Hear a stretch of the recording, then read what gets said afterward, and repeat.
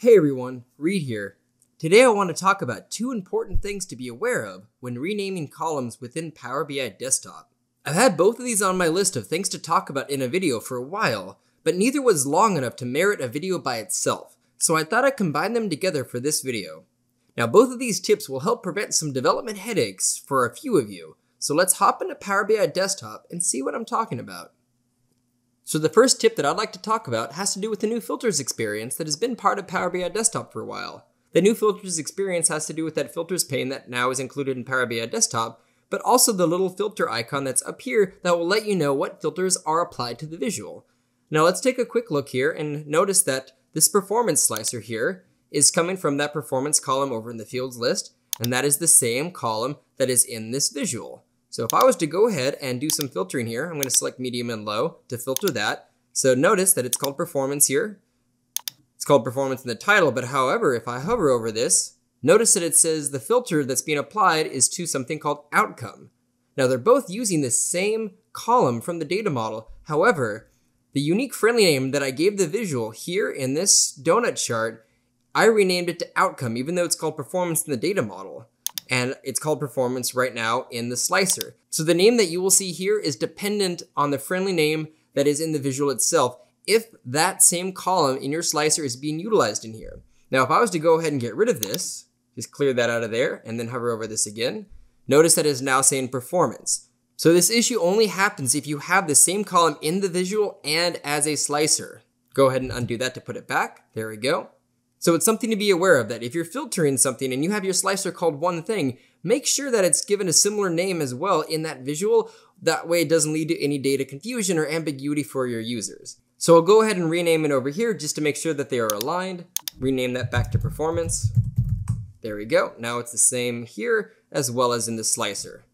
Now that second tip that I wanted to talk to you about, if I actually come over to the relationship view in here, we have two tables. I have my sales table and I also have a separate table of performance, which is linked to that performance column in here. Now these are dependent upon each other.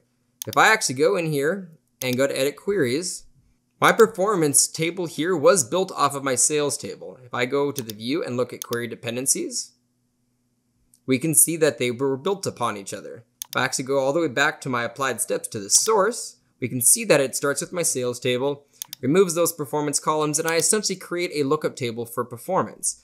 Now the thing that I want to show you, kind of the gotcha that happened with me, is watch this. If I was to come into here to my sales table that performance table is built off of, and if I was to come over to the right here and rename performance to say performance ID, just give it a new name, hit OK. Now if I try to refresh this workbook,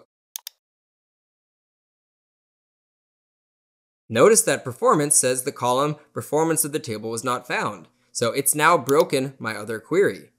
If I come back to home, go to edit queries, and take a look at performance, we can now see it's broken. It still sources to the sales table. However, all these other steps that previously expected a column called performance did not automatically update. So now I would have to go and fix this. And we can see on my sales table here, when I did rename that column, it added that rename column step, which then broke things that were referencing it. So be very careful when you're renaming stuff in the data model, especially if both tables are loaded and are dependent on each other, because it can cause headaches like this. So go ahead and get rid of that.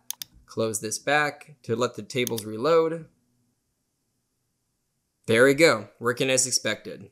And that's about all I wanted to cover in this video. Just two general tips and tricks related to renaming columns and how they might throw you off a little bit if you weren't expecting the results. So I hope you found this video useful. If you liked the video, please click or smash that like button below. If you have anything to say about the video or have a suggestion for a future video, please add that to the comment section down below. And if this is your first time here or you want to see more of these awesome videos, please click that subscribe and notification button. And otherwise, I will see you in my next video.